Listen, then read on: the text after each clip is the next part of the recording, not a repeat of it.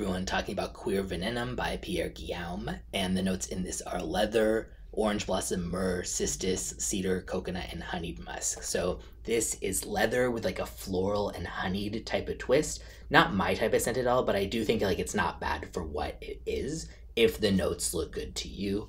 I like leather and orange blossom, but the honeyed musk, the coconut, which I don't really even actually detect any coconut, but I think it just sort of seems to contribute to sweetness, I guess. And the myrrh just make it a little bit too syrupy at times for my taste.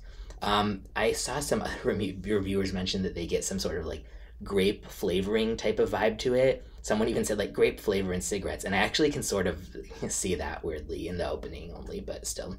I think it would be nice though for the right person if you like scents that are kind of like dark and sweet at the same time. Pretty unisex to my nose, moderate to good longevity and projection, and goes for $120 for a 50 milliliter bottle. And I'll link in the description where you can check it out.